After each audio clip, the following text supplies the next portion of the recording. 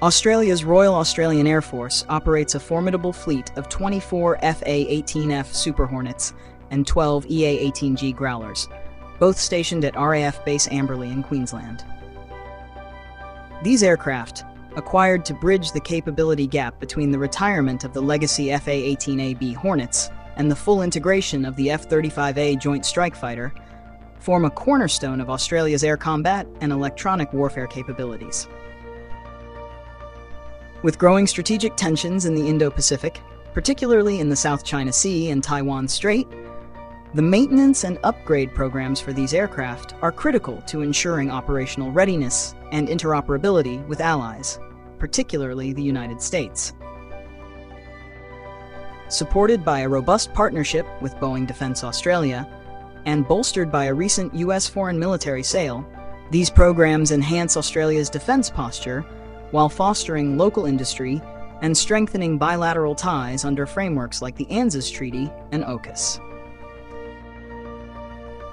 The sustainment of the FA-18F Super Hornet and EA-18G Growler fleets is managed through the Air Combat and Electronic Attack Sustainment Contract, led by Boeing Defence Australia since July 2016. Initially valued at $600 million for 5 years, the contract has been extended twice, most recently in January 2024, bringing its total value to $1.2 billion, with support secured until 2030. This program encompasses engineering, maintenance, and project management, ensuring the aircraft remain mission-ready. Over 350 jobs in Queensland are sustained through this contract, with more than 90% of its value spent locally, particularly in southeast Queensland. Local industry partners such as TAE Aerospace have significantly expanded their role, increasing their share of deep maintenance for the General Electric F4114 engines from 25% to 85% over 5 years. This shift enhances Australia's self-reliance in maintaining its fleet, reducing dependence on foreign support. A notable challenge occurred in December 2020 when an FA-18F incident involving a crew ejection during takeoff led to a temporary grounding of both fleets due to F414 engine concerns.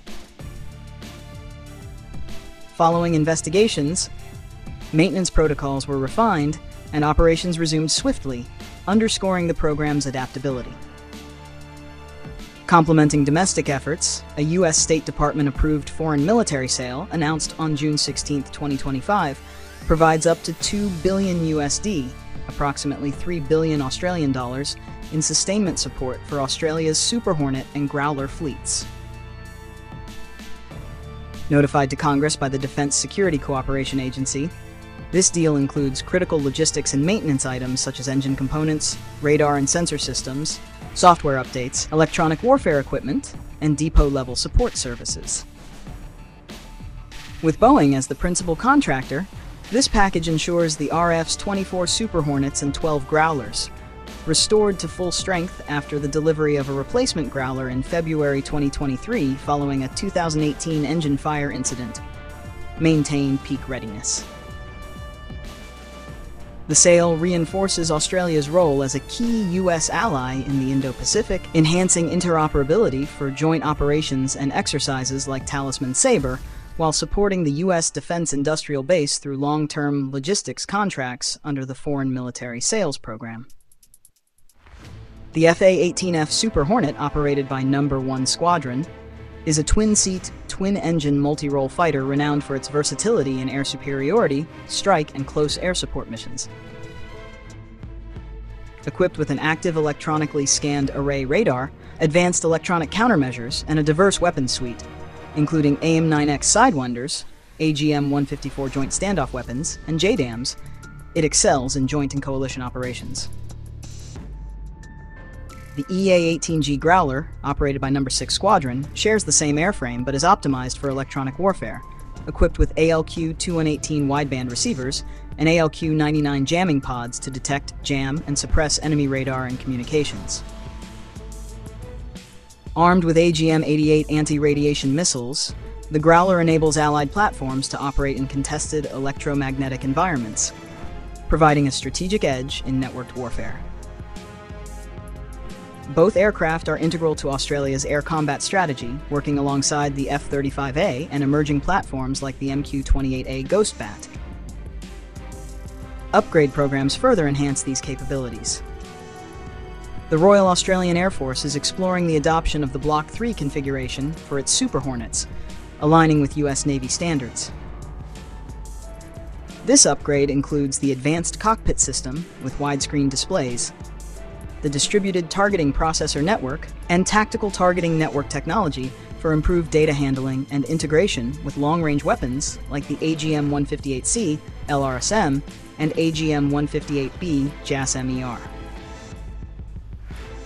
The infrared search and track system, featuring Lockheed Martin's IRST-21 sensor in a redesigned centerline fuel tank, enables passive detection of stealthy targets, though reliability issues during US Navy testing may delay full integration. New radar-absorbent coatings reduce the Super Hornet's radar cross-section, enhancing survivability. The RF participates in the US Navy's Spiral Upgrade program to ensure configuration alignment, with upgrades implemented locally by Boeing. For the Growler, the $2 billion Australian Project AR-5349 Phase 6 Advanced Growler, approved in February 2023, introduces the next-generation jammer to replace the ALQ-99, alongside sensor enhancements and infrastructure upgrades at RAF Base Amberley and Deadlier Air Weapons Range. These upgrades ensure the Growler's dominance in electronic warfare against evolving threats. Initially acquired as a bridging capability, the Super Hornet and Growler fleets are now expected to serve until at least 2030, with potential extensions to the mid-2030s due to F-35 program delays and rising regional tensions. Australia's strategic environment, marked by China's assertiveness in the South China Sea and Taiwan Strait, underscores the importance of these aircraft. As a key US ally under the ANZUS Treaty and AUKUS partnership, Australia leverages these platforms to contribute to collective deterrence and regional stability. The sustainment and upgrade programs not only maintain operational readiness, but also foster local industry growth, with significant investments in Queensland's workforce and infrastructure. Challenges remain, including the IRST's reliability issues and the need for ongoing budget commitments, but the programs position Australia to maintain a robust air combat and electronic warfare capability in an increasingly contested Indo-Pacific.